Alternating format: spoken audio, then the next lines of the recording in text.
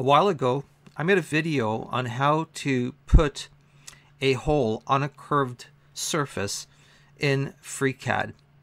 And in that video, I showed how to do it using a datum plane. But then I got a couple of emails saying that you can do the same thing without using a datum plane, and it's probably easier. Well, I'm not really sure that it's easier, but in this video, I'm going to revisit the topic of how to put a hole on a curved surface in FreeCAD, but this time I'm going to show you how to do it without using a datum plane. So if you want to know how to do this, stay tuned and I'll be right back.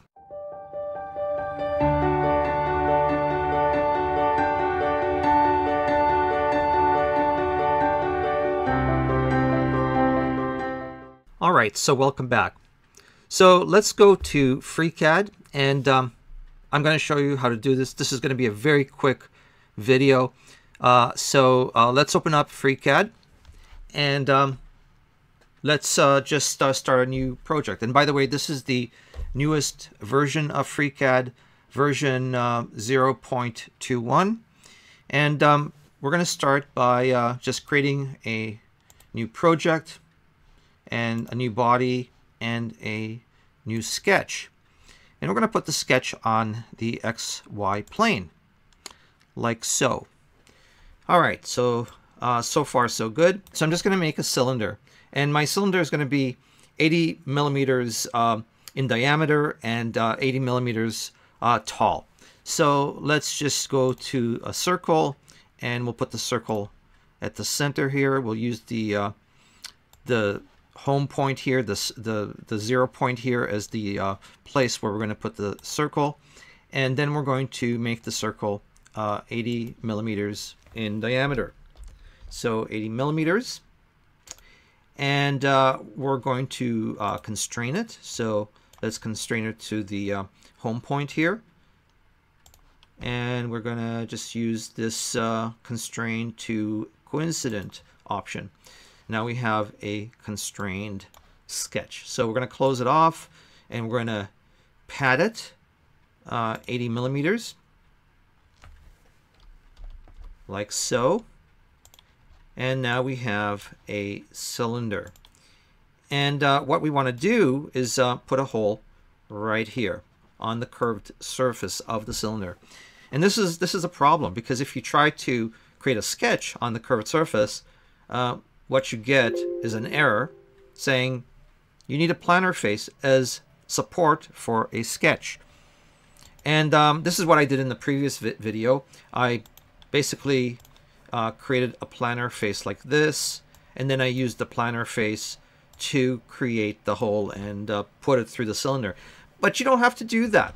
So I'm going to cancel this planar face, and I'm going to basically do something else altogether, which is I'm not going to use any of the faces on the cylinder.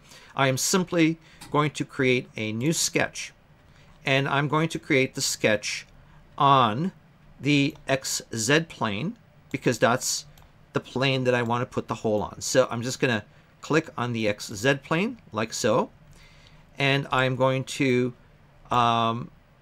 make a circle here. And oh, but here's the problem. I can't see the circle because it's at the center of the cylinder. So here's how to fix that. You can close the sketch. I'm just going to bring that up a little bit here like that. You can close the sketch, and what we can do is we can essentially make this transparent so that we can see what's inside. The way you do that is by going to View, Appearance, and then just increasing the transparency like so. So I'm going to put it, let's say, at 90% or something like that. All right, so we close this off, and now we can see the circle that I made. So let's go back to the sketch here. So what I want to do is make the circle about, I don't know, let's say 40 millimeters in diameter. So 40 millimeters. And I want to put it at the center of the cylinder. So I know that the cylinder is 80 millimeters high, so I'm going to make it 40 millimeters. So let's just make it 40 millimeters. And then I am going to make it right at the center. So I'm going to make the horizontal constraint 0, basically. Right now, that circle is right at the center, and we can close the sketch. However, what happens is that it is right in the middle of the geometry. So we have to go to the sketch and we have to bring it to the outside so we can make the hole go through the model. So the way you do that is by going to Attachment, Position, and then the Z option here. And what we're going to do is we're going to move it 40 millimeters so that it will be right on the edge of the cylinder. So 40 millimeters, and now it is right on the edge. So at this point, it's really easy. All you have to do is go to Pocket, and you make a pocket through the cylinder. You go to Dimension and Through All, and now we have a hole through the cylinder. So that's the first hole. Now we're going to put a hole on the other side of the cylinder so that the two holes intersect with one another.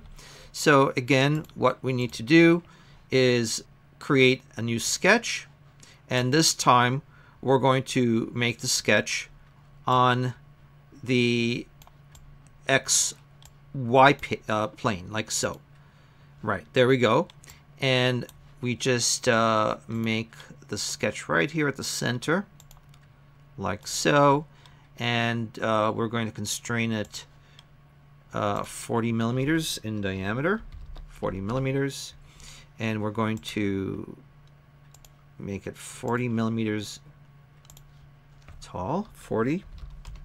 And then horizontally, we're going to make it 0, like so. And now we have a fully constrained sketch, and we're going to bring it forward. So same idea. We're just going to move it 40 millimeters, like so. And now all we need to do is make a pocket and Through All. And now we have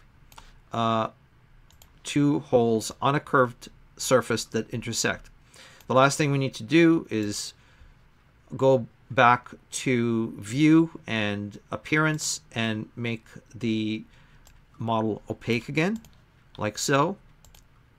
And now we have two holes that intersect on a curved surface. So basically, that's how easy it is to make a hole on a curved surface. If you found this helpful, I would really appreciate it if you hit that subscribe button and the notification bell. It really helps me a lot with the YouTube algorithm, and it improves my channel, and I would really like to have my channel grow a little faster than it's growing. So if you don't mind, smash that subscribe button. It doesn't cost you anything, and it helps me, and I would really appreciate it. So until next time, have fun creating stuff, making stuff, designing stuff in FreeCAD, printing stuff out on your 3D printer, and I hope to see you soon in a new video. Bye for now.